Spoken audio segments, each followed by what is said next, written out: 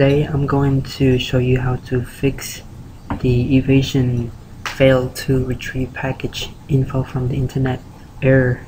So first you want to change the location of your setting. So go to the start and type location.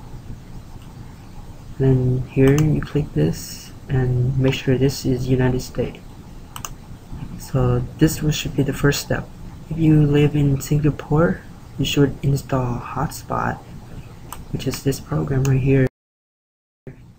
If the above 2 case fails, you can try to completely uninstall iTune, all the security and all the updates with it.